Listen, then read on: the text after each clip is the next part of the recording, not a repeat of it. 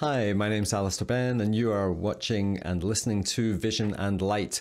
Today, I have a great pleasure in speaking to the incredible Julia-Anna Gospodarou, and I apologize to her again if I pronounced her name wrong. Julia-Anna is an incredible architectural photography primarily, but is moving more and more into landscape photography. And I first came across her work quite a few years ago when I actually bought her ebook, which is a really insightful look at black and white photography, architectural photography, and a concept called envisionography. Now, in this conversation, it goes on for well over an hour, so you might want to listen to it or watch it in parts or bookmark it or sit down with a cup of coffee and really absorb this, because in this conversation, Julia-Anna and I dig really deep into the psychology of creativity, the flow states and the meditative nature, the therapeutic benefits of photography. And I think it's really important in this talk to move beyond just landscapes and appreciate that creativity can be found in just about any genre of the arts. It doesn't always have to be photography. These principles follow right through the creative process in any field. It's about getting out there and engaging with the world and being passionate about what we do, and then perhaps thinking about it. And the beauty of photography is it's a reflective medium, so we can see our thoughts. So enough chat from me for now. Please check out Julia-Anna's work. We've just bought one of her prints, which are just incredible. So we are just delighted to be having that on our wall very shortly. This is the print that we've bought. And I would just urge you to check out Julia-Anna's work, either her prints or her learning material. She's a real gift to the creative world. So that's enough chat for me. Let's get on with it.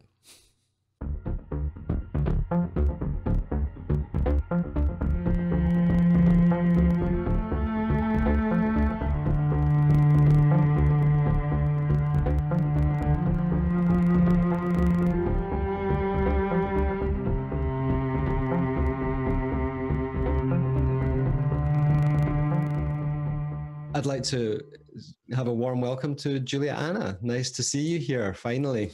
Thank you very much. Thank you for the invitation. It's a real pleasure to talk to you and to talk to you in real time. I mean, because... Yes, I think we've been aware of each other for quite a few years now.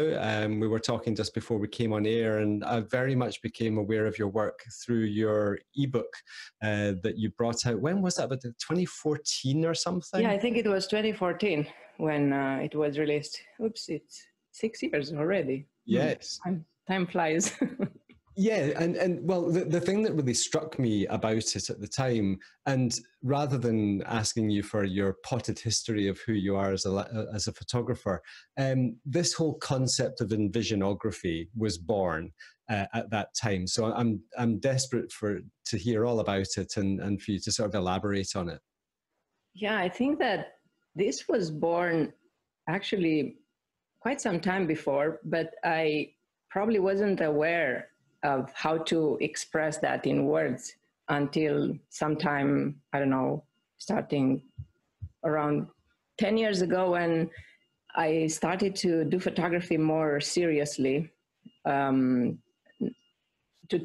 transit from the hobby photography to professional photography.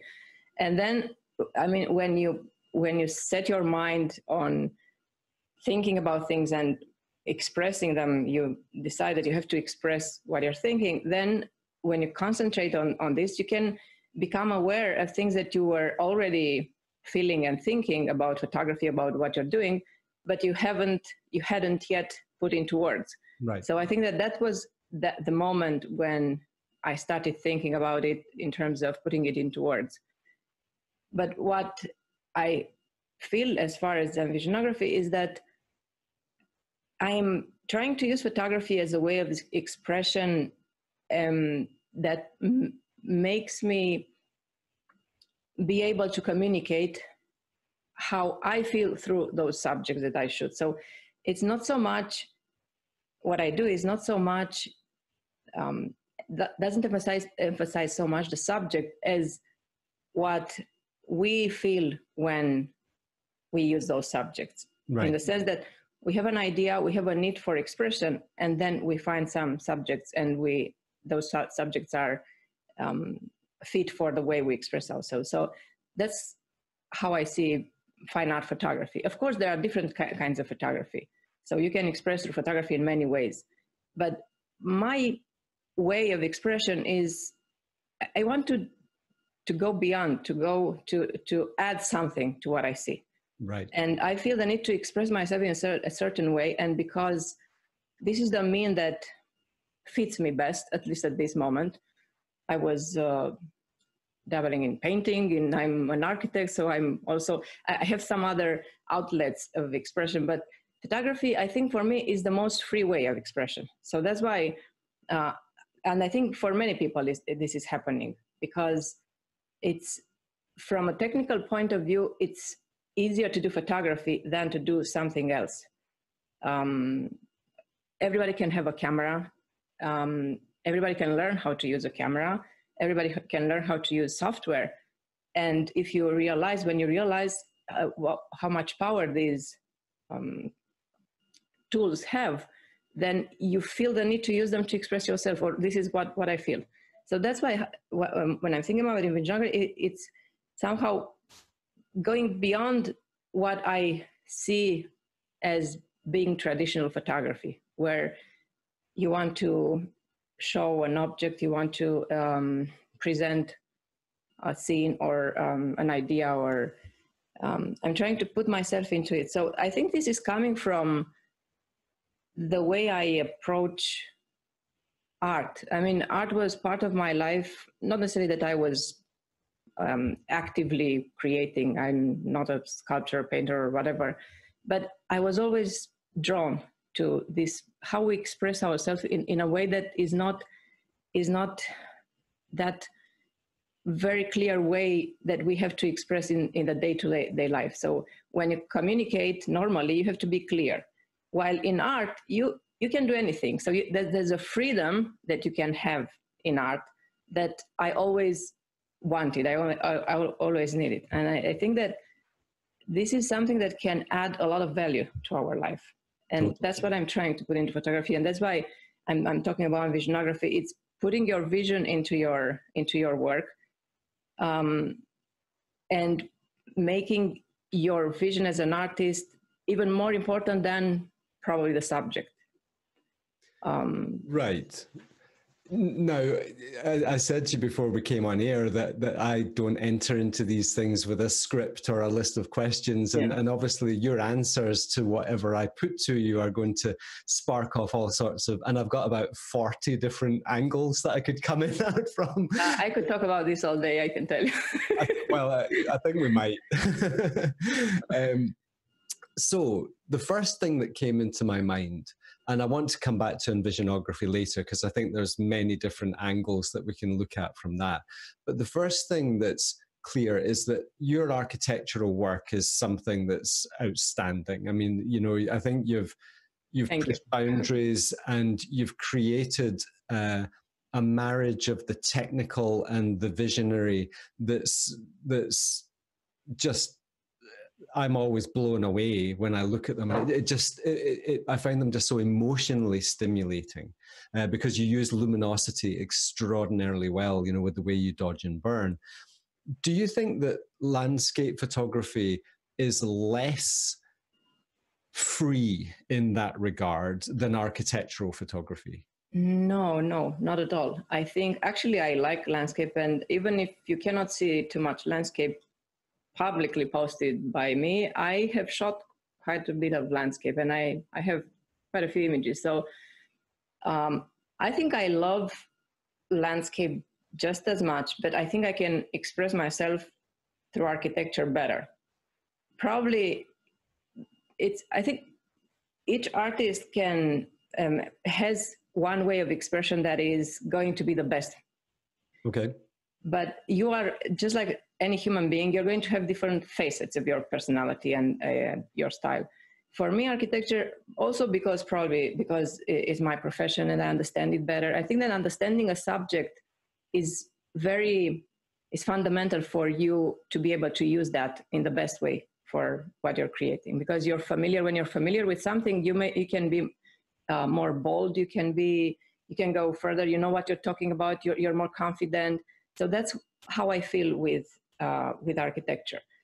And I was always shooting architecture, not only in as fine art photography, but also for my needs in my profession, or for documenting purposes. For whenever I was traveling, for as long as I remember myself from the film days already, I was shooting architecture because it was just, I need it. It's you know when you need it.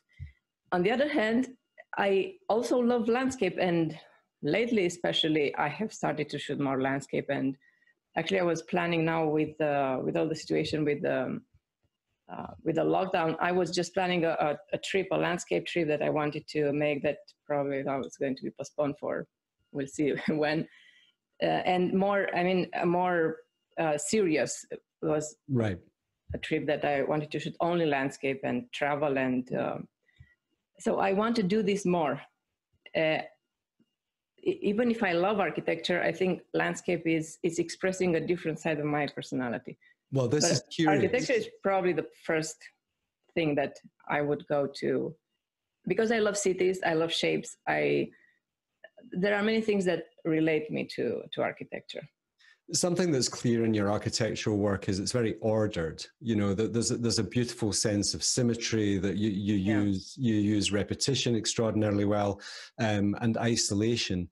And do you think that side of your personality, it's almost, I feel like I'm going to make a horrible assumption here by sort of, there's a bit of you that might be quite ordered and neat and tidy and sort of likes order and everything in its right place? That's a very good question. That's a fantastic question, because I have to think about it. I am ordered, but I am ordered because my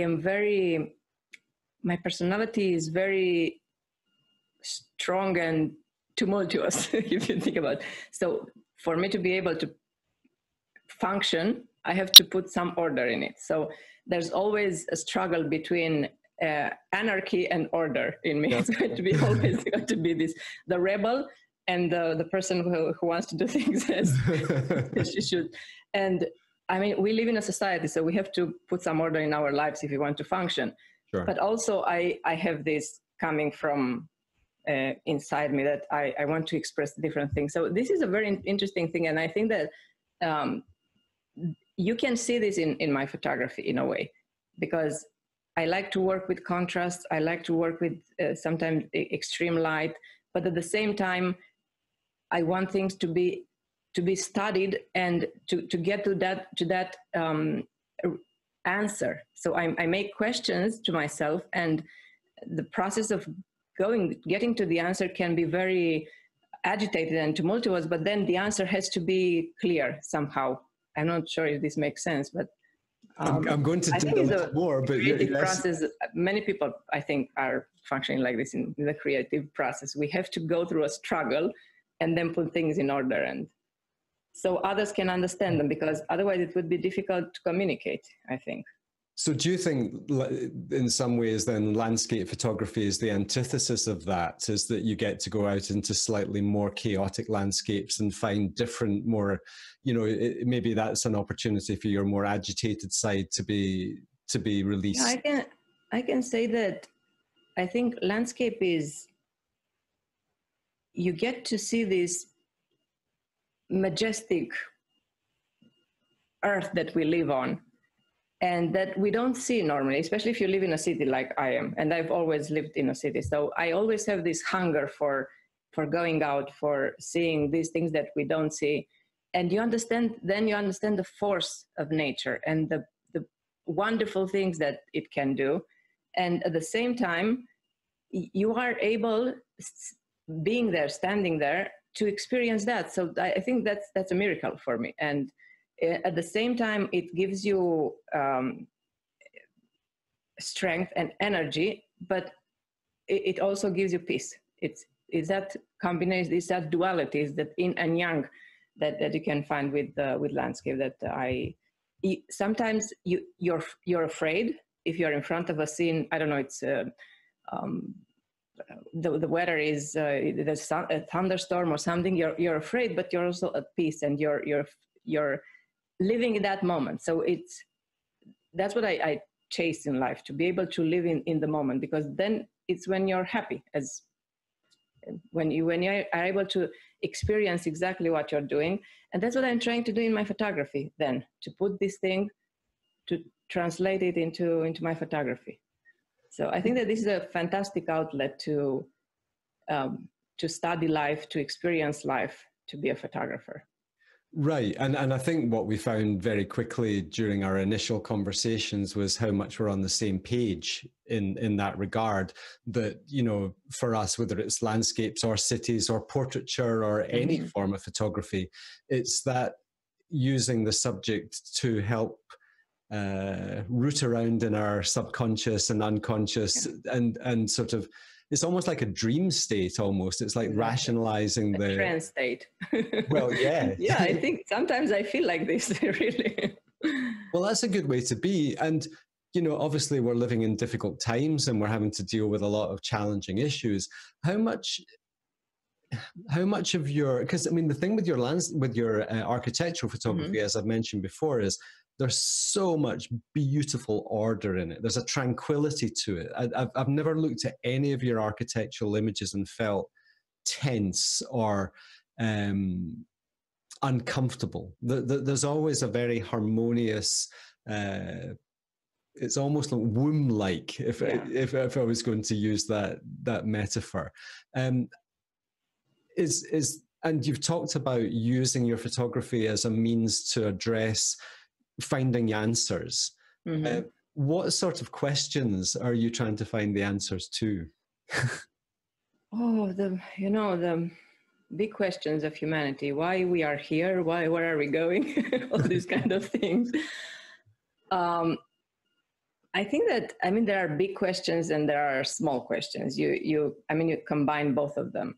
But I feel that through photography, I have that time to become quiet and mindful of what's happening. And you don't need to do anything else. So you only need, when you're out shooting or when you're processing your images, you are able to experience that moment as it is. So then when the mind quiets down, I think you're able to access different other states of consciousness. I don't know if this is scientifically studied, but in some degree it is. I think but it is. That's what I feel, that I can get in contact with a higher level of my consciousness, that can understand the answers even without answer to the questions that I have, even without necessarily putting it into words. It becomes, when you have a question and you don't have the answer, you're tensed. Okay, or whatever question that is, especially existentialist questions. You don't necessarily need to answer to that question in words. So it's a feeling, it's a state of mind that I think I'm able to access through photography. It's like, I always think about this when Jackson Pollock, the abstract expressionist painter, when he was painting, he had a very specific way of painting. He was spreading the canvas on the floor and he was just spilling the paint. And he was saying that he does this in a subconscious way. He lets his subconscious do the job. So he tries to be in contact with that part of ourselves that can do more than what we are able to express. And I think that that's where I'm standing. And also I'm an advocate of tradition, but not in the sense of tradition in art. So all this knowledge, all the things that have been created in art along the centuries, getting in touch with that with that knowledge, with that experience, I think can enrich us as people. And I think that through my photography, somehow I'm trying to do this. I'm trying to go on the same path, even if photography in terms of art is a more non-conventional way, because it's very young. I mean, photography is here for how long? We don't have 200 years. No. While painting is here from the caves. I mean, people were painting in the caves. So that's why I think we are still struggling a little bit with accepting photography as an art. I mean, not we, but some other people with seeing it like this. Art galleries. Yeah. And I think that I'm trying to get there somehow. And that's what I was trying to do. I'm trying to do with my architecture work, but then you don't have the freedom. So when you design something, you have to obey to the rules, you have to obey to budgets and everything. That's why foreign photography is such a get away from everything. And I can do everything I want. So I'm free. Yeah, and I think running a business is very different from just being innately creative. I think when we're free and can do exactly what we want, sometimes it might not be very commercial. With the business part, and that's you need to do it. I mean, at some point, it's nice to do whatever you like, but you have to make a living. So unless you have the funds to not need to work for a living, you will have to find a way to do that. And I don't know, I hope that what I do as a business is offering other people the opportunity to experience what I experience, because I am happy having this experience in photography. And that's why I'm teaching. That's why I'm I mean, it didn't even start like this. I didn't even have the intention to make a business out of photography. It was just that when I started sharing things publicly, people came to me and asked me, do you want to teach me? Can I do a mentoring with you, or do workshops? I wasn't thinking about this, but little by little, I understood that I like this way. I like this model of making a living out of what I like. And what more can you do than doing for a living what you love? I mean, even if there are going to be parts that are going to be difficult, that are going to be annoying, you can do that because you love the results. So I can't complain. No. I'm living the dream, I can say, even if it's not easy. I won't say that it's easy, but I can do all these things because I like the end goal, why I'm doing it for. Now, yet again, you've managed to answer one question and open the door to about 17 others. You're creating a big challenge for me here, which is to try and decide exactly which one to pursue first. Right. Something you said. I'm happy to answer to all of them if we have the time. I should be keeping notes, but I'm going to rely on my my filing system to not let me down here. Right. There's a couple of things. What I'll do is I'll try and summarize some of that stuff together. You mentioned mindfulness, of course, which is has become something of a kind of popular culture thing now. It became the last sort of 5 or 6 years, it's become quite a big thing. And I think something that's kind of struck me a little bit with the envisionography language is that you've created language to explain something without using traditional Zen-like language.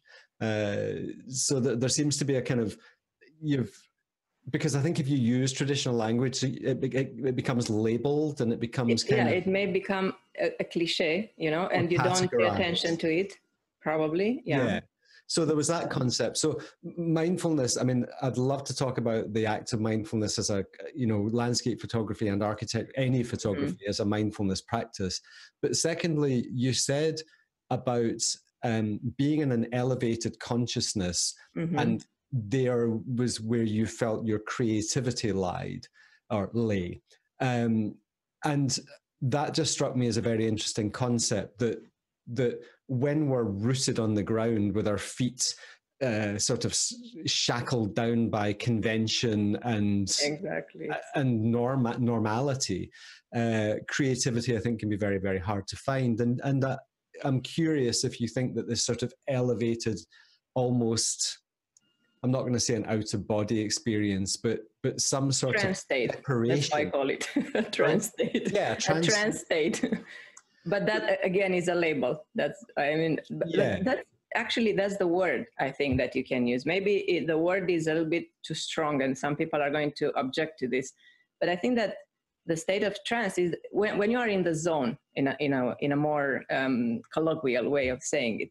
So there are moments, and I find them through photography, where it seems like everything is right. Everything, and that moment, I don't want to change anything. And I think those are the moments of higher, of reaching your higher conscience and reaching your full potential of what you can be as a human being. And it's not, I mean, you cannot pinpoint it. You cannot say that it's this or that, but I think that it informs everything you do if you are able to get there, at least once in a while. And I'm able to get there when I'm out shooting. I'm in a location that I really enjoy, and it's not happening every day, but there are going to be moments that I'm going to feel that. And I'm also feeling it when I'm working on my images, when I'm able to take what I photographed and put even more of who I am into it and express myself. And you get there at a contact with who you are that I think it's more essential. And even if you cannot explain it in a rational way very easily, it exists. And I mean, if you feel it, you know it's real. And right. I think that there are many people who are feeling it, and some people don't recognize it. That's why it's important for you to be aware as an artist that this is the way how that your creativity is manifesting, and know how to live those moments fully, and know right. what you're searching for. Yeah, I call that state optimal living. Exactly. You know, I kind of look at images as little snapshots where I can identify and say, yes, I was really alive at that moment. Exactly. You know, where you're fully engaged and you're listening to the environment and it's resonating with you and you're elevating it, like you said. Now, what I'd like to go on to next is and looking at your architectural work particularly, because I think your architectural work is so finely presented. I mean, I'm a big fan. I'm going to have to buy some, to be honest. I have to.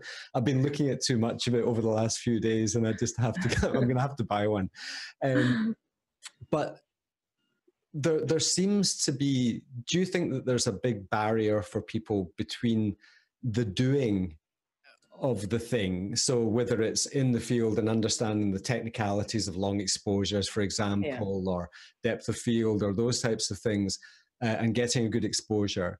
And then in front of the computer, you know, the level of masking that you do and the selections that you do and the way that you're dodging and burning super specifically, that for you to do that in an elevated trance state requires an awful lot of hardwired technical proficiency.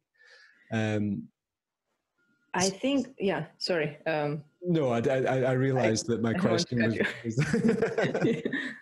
Yeah, I think that, and probably this comes from the way I'm thinking both technically and artistically at the same time. And I think that this helps me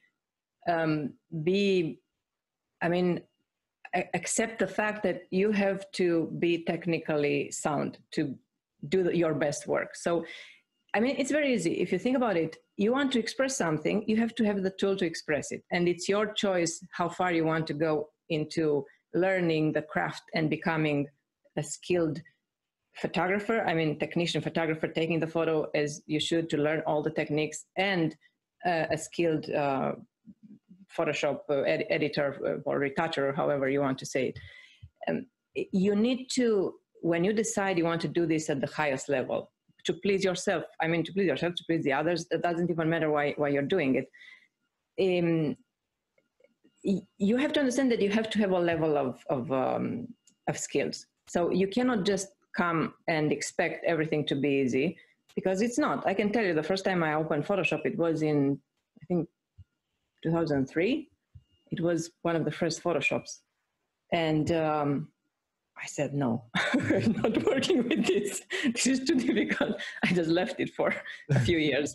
So if I was, from that moment, I had decided that I'm going to do the job, I'm going to do the work and learn it, I think I would have been able to do many more things than what I could do at that moment. But then, anyway, it was, you didn't even work with digital. I mean, it was for different other things. I don't remember exactly what year it was, but anyway, it was a long time ago.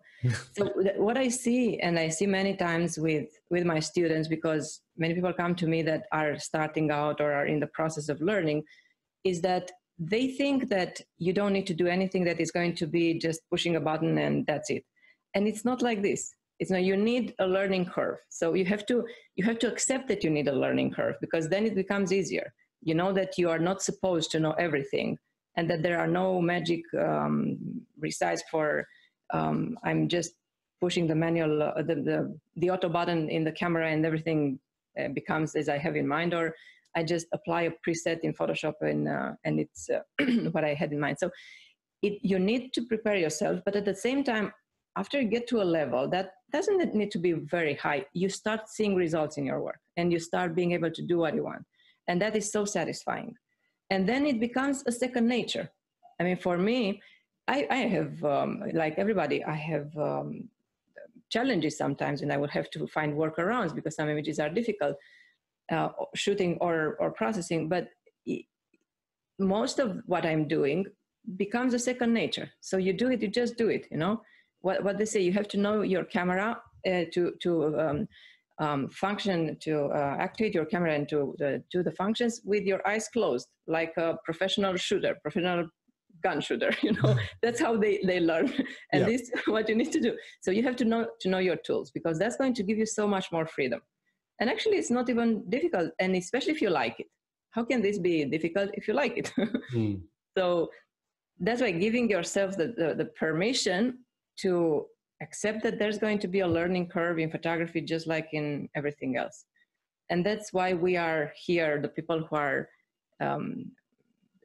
doing, I mean, in the education field of photography, to share our knowledge. And there are so many people who are doing. So you have where to find the knowledge. It exists over there. So the best thing you can do when you're starting and you want to do photography more seriously is to start learning from the basics and go up, because you're going to have much more freedom. That's what I think. That's my experience, because I wasn't born a fine art photographer. I had to learn all these things like everybody else. That's right. That's right. It's there's very few people are born geniuses.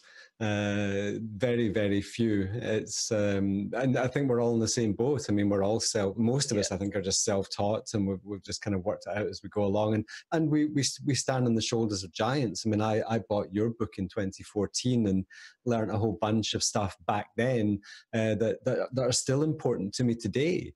You know, so I think it's lovely to be able to finally talk to you about this. Yeah, we learn from each other and from interacting with other people that you admire, that have something to say.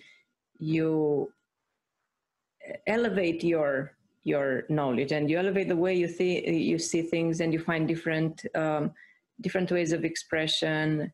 You combine these things with what you have. So this is progress for me, and it's not only in photography.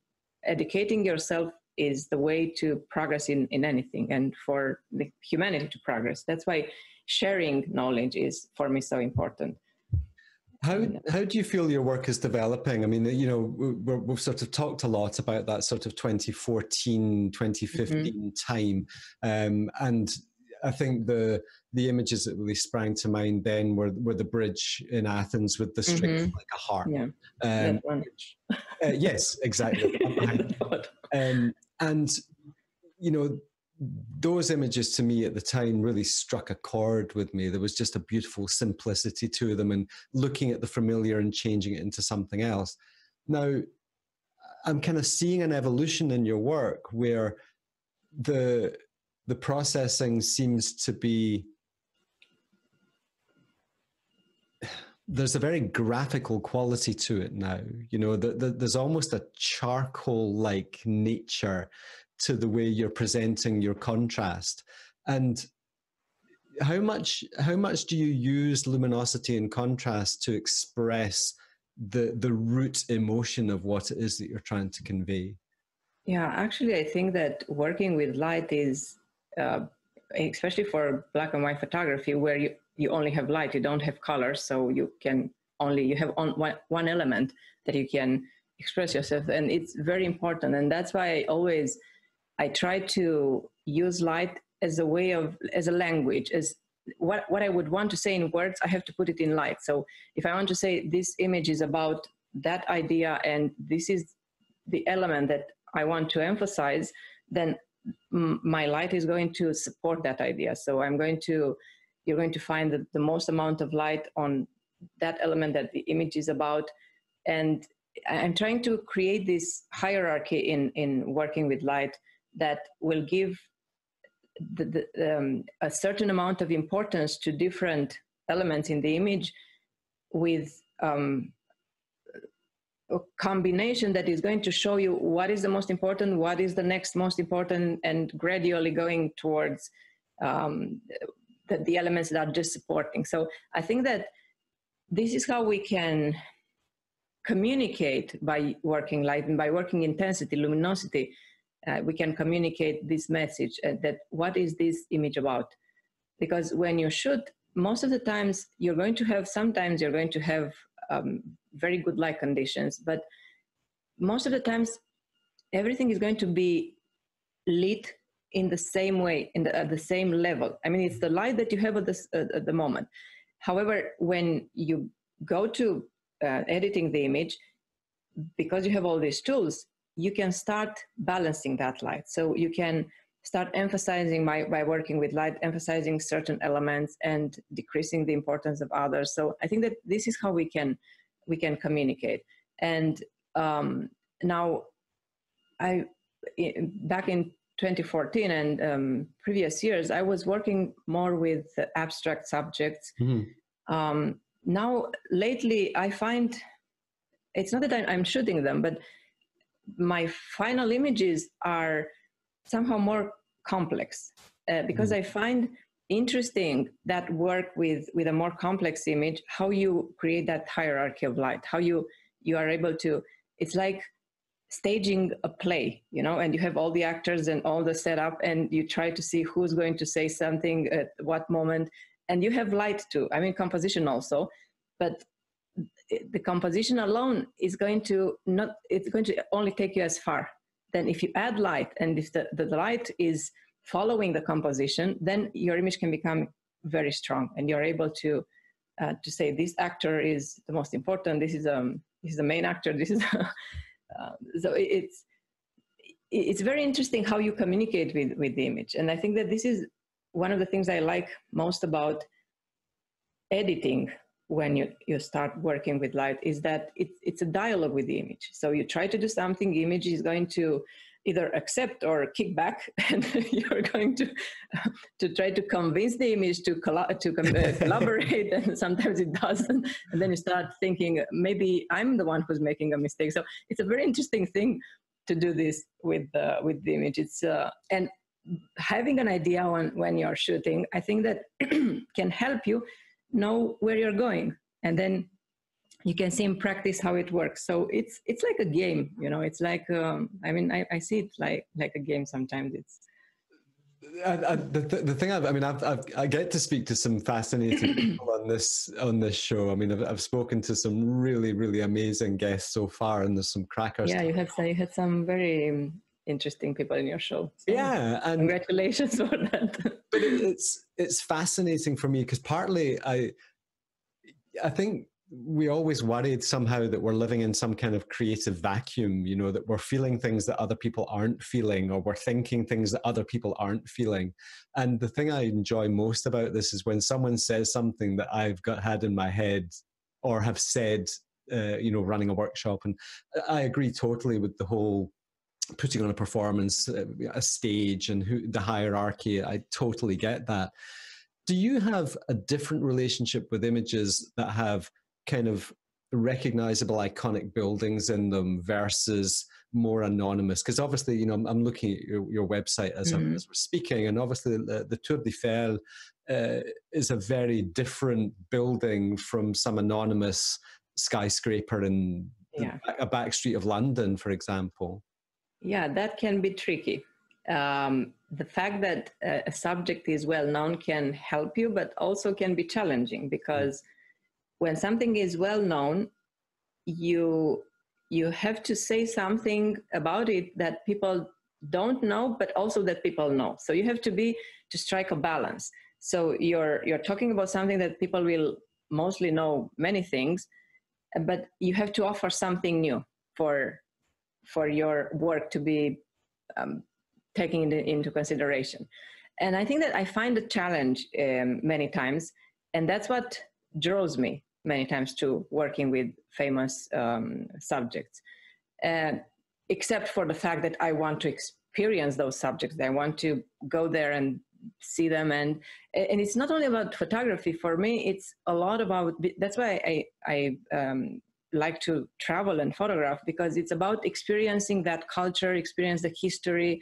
I love reading about subjects I'm shooting, because that gives me ideas. And when I go there and I have that face-to-face experience, things start happening, you know, and I get different feelings. And I may go with a certain idea, and then I may change the idea because that interaction is giving me something else. So I find this fascinating, and I find fascinating the fact that you're trying to find an element, something, an interaction from between you and that subject that it's yours, you know, it's personal. And how do you put that into your photography? Because when you shoot something that is well known, there are going to be some angles that are the best from the point of view of composition, of aesthetically and everything. And sometimes you're going to shoot those angles, sometimes you're going to find something else. But even if it's, let's say, the same angle, how can you bring something to that angle that is well known to make another point, to offer something new, so people can have this sparkle of, oh, I didn't think about that, that's interesting. And then you start a chain of reaction, a chain of thought process in the viewer that is going to enrich his life, because that's the point. And my life also, because that's what I'm doing. So right. I think that while I like to shoot any kind of interesting structure, I think that there is a challenge that I want to take, and I accept by shooting well-known objects and trying to find that thing that is mine and that says something that is meaningful for me and hopefully for the others. Right. I read on your website, and I'm going to have to dig in here and find it, because I seem to remember you have written about finding enlightenment through photography. Yeah, actually, I have a series that is called Enlightenment. You do? And now, obviously, the word enlightenment comes with some pretty heavy connotations. But I'm a big fan of that concept of enlightenment. Now, do you consider enlightenment to be synonymous with creativity? Or is it more of a mindfulness state of being in the moment and accepting everything as it is? I think that creativity can be an outlet to get there, because it gives you clarity. I mean, maybe the creative process can be also part struggle, because you're trying to find something, but it gives you clarity because you get to a point when you know why you're doing it, what you're doing. So I think that it's, for me at least, and I think for everybody, is important to find that moment where we are in our best state of mind and of everything. And that's what enlightenment means for me, to get to that point where everything is fine the way it is. So you don't need to improve anything. And I think that that's the moment when you understand and accept life with everything that life throws at you, good and bad. And I think that creativity is a way of dealing with that, a way of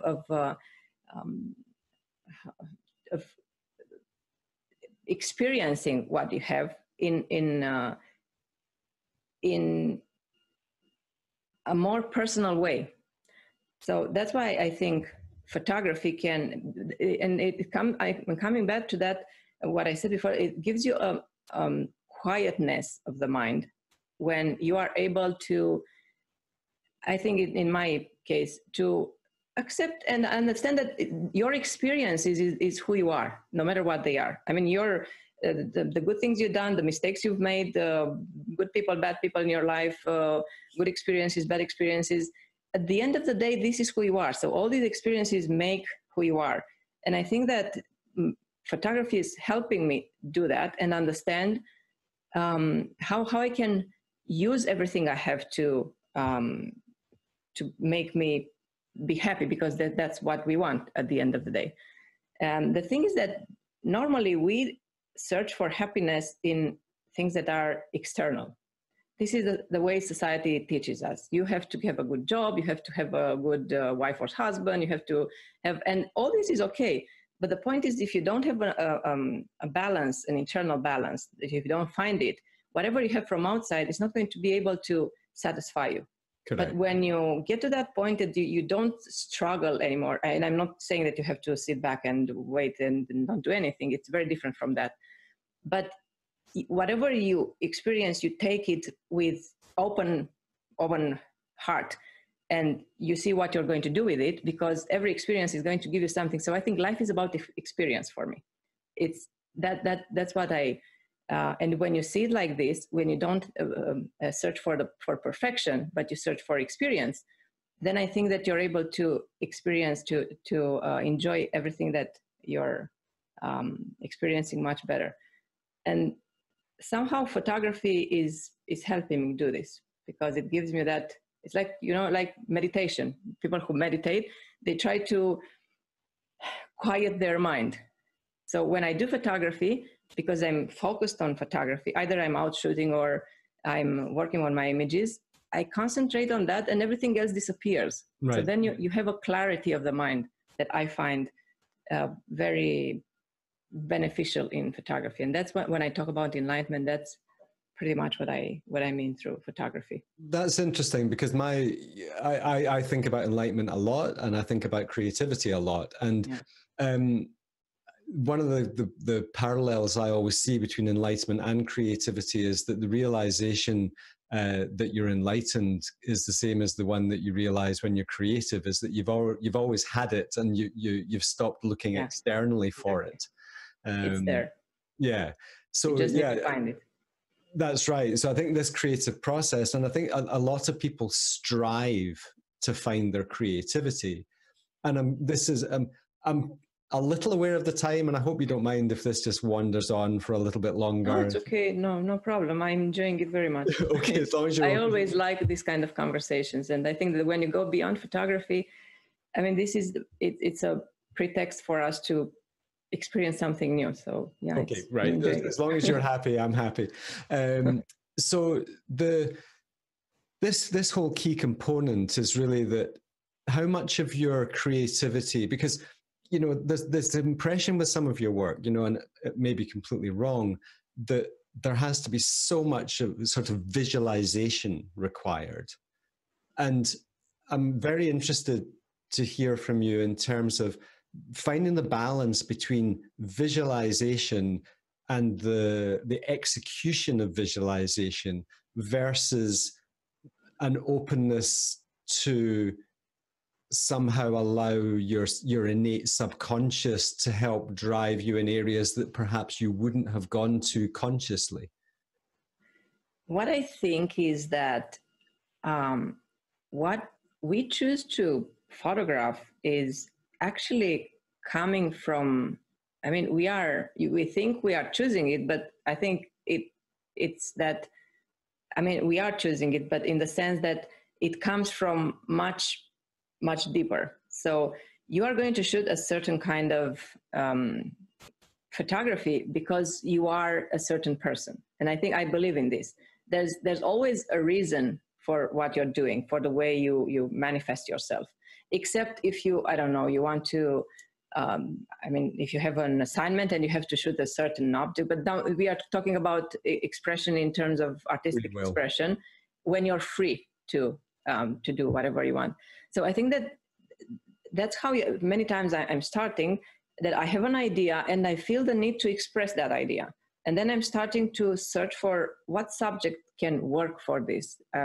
How could I express this idea in a photograph or in a series of photographs? Because I believe when you work in series of photographs, you have even more space to express an idea more eloquently. So sometimes I'm searching for an idea, then I'm searching for the subject, and then I'm trying to match the two of them and see what it gets. Or I have an idea and I'm shooting outside and I find randomly a subject that works, and I see it. Because when you have an intention, when we are thinking about something, you have something in the back of your mind, you're going to see things. Right.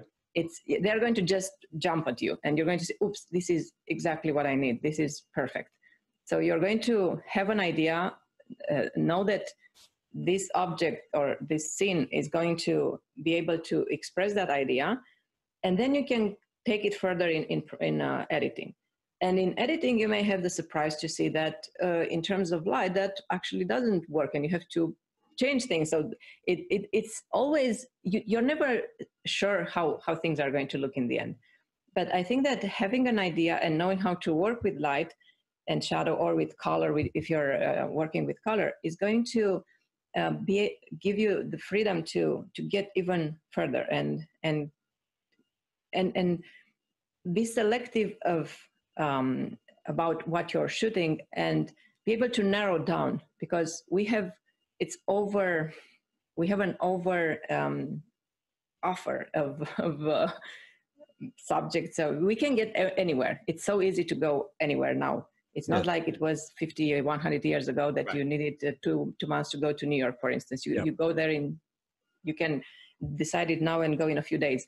So you have all this multitude of possibilities.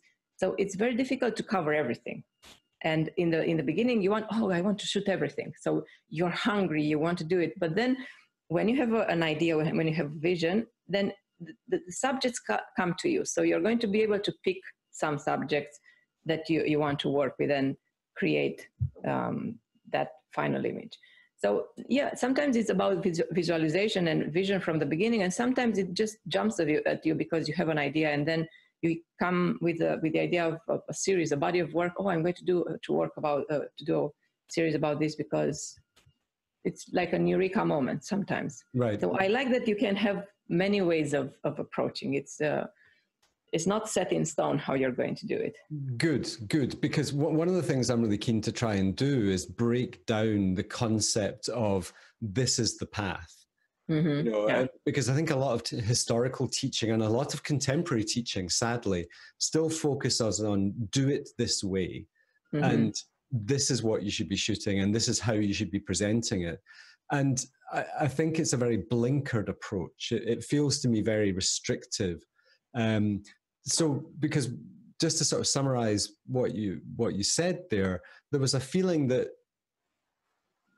your aesthetic, so, your specific aesthetic is on a spectrum, and you have different facets of your personality. Mm-hmm. And you have your organized days, and you have your anarchic days, and you have your uplifted spiritual days, and you have your more melancholy, under the thumb of contemporary society days. And it's almost as if you're using your subjects to allow you to process and articulate all of these different facets. And that seems to me to be an extraordinary source of creativity, should we allow ourselves to surrender to it.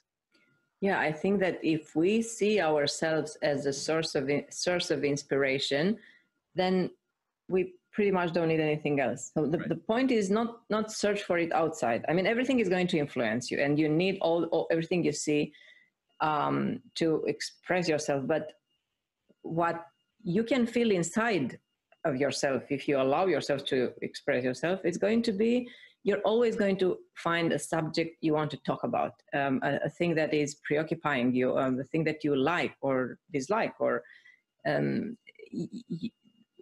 what is outside is only going to be triggers for what you already have inside you.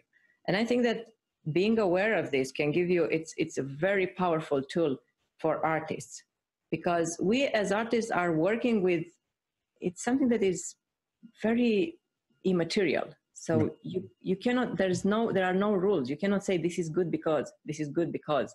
It's very difficult to say why something is good.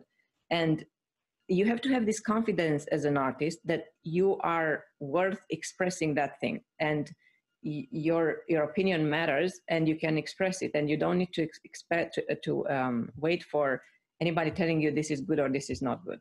And then the process of learning is, on one side, learning the technical part that has to be learned. You don't have it inside you.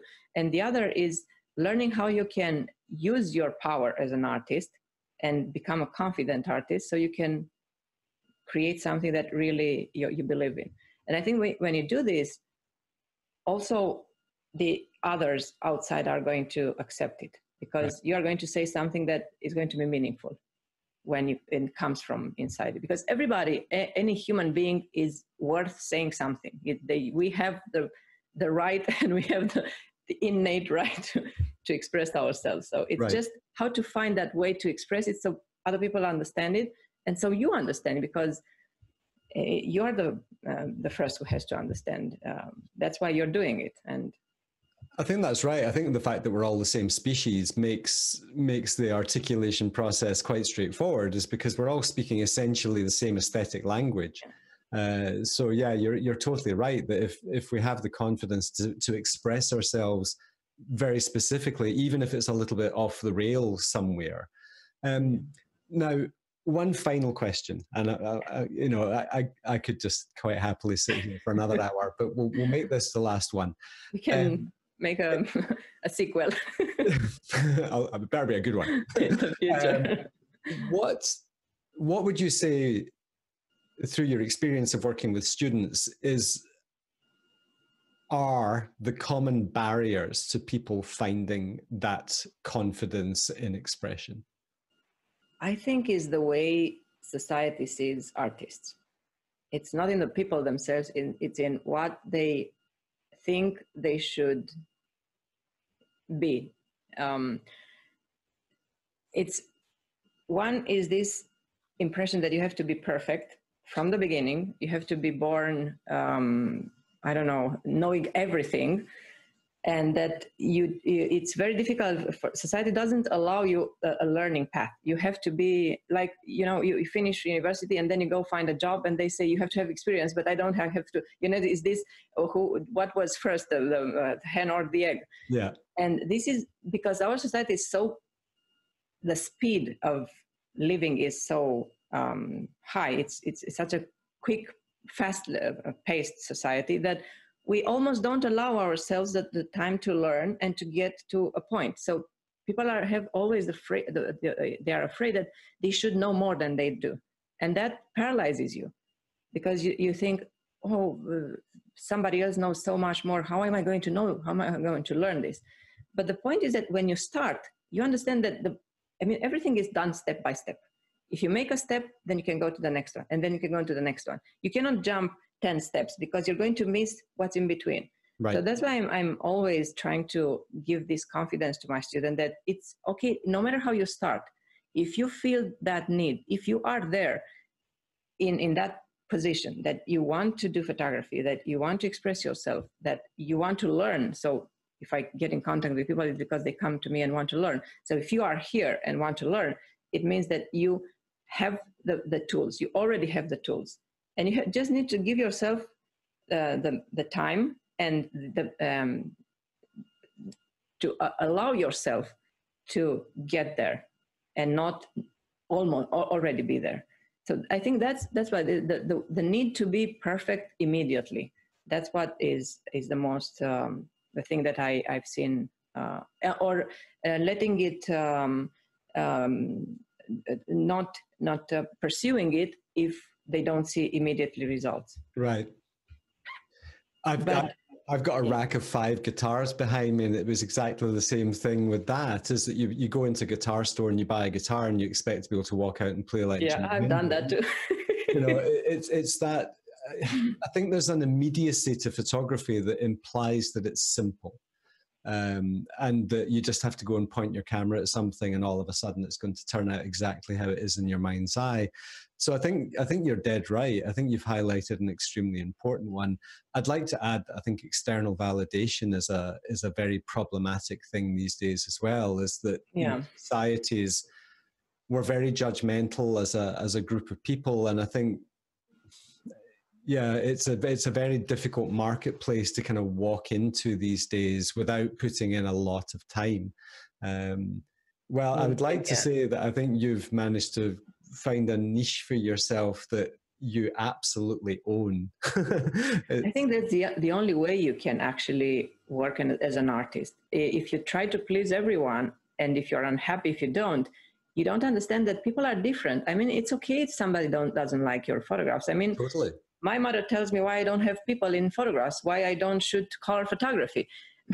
I mean, she likes something else, okay? It's not that she doesn't like my work. I mean, if my mother didn't like my work, at least out of respect.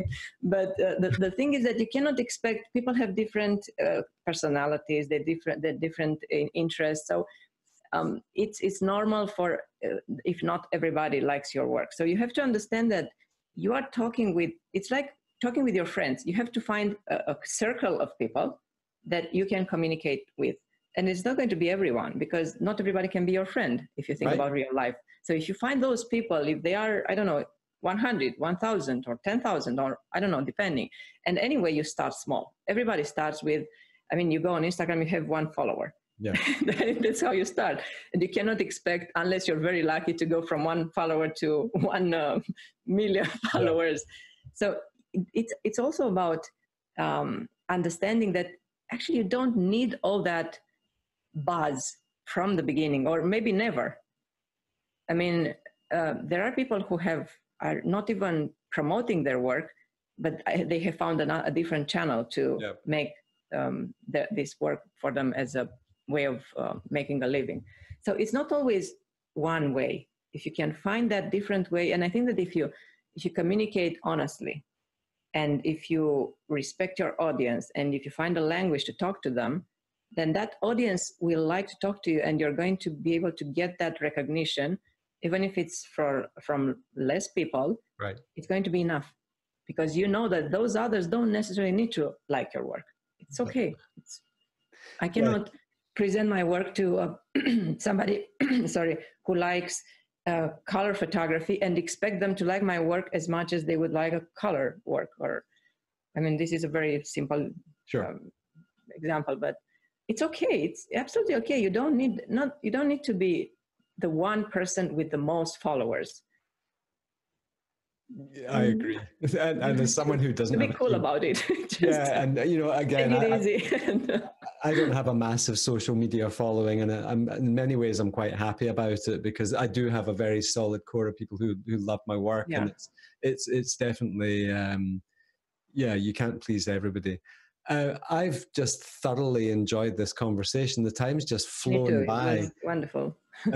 I hope once all this pandemic finally eases off, that we'll get to meet in person one day. It would be wonderful. Yeah, we have to do that soon, as soon as we can get out of the house. That would be. Get out of the country. Get out of. Well, nothing would give me more pleasure than walking around the city with you and learning. Yeah, sure. We're going to do that first opportunity. Thank you very much. Pleasure. Well, thank you very much for inviting me. It's been a real pleasure to talk to you and talk about these things. So. And you, thank you very much for your time and your huge amount of inspiration over the years as well.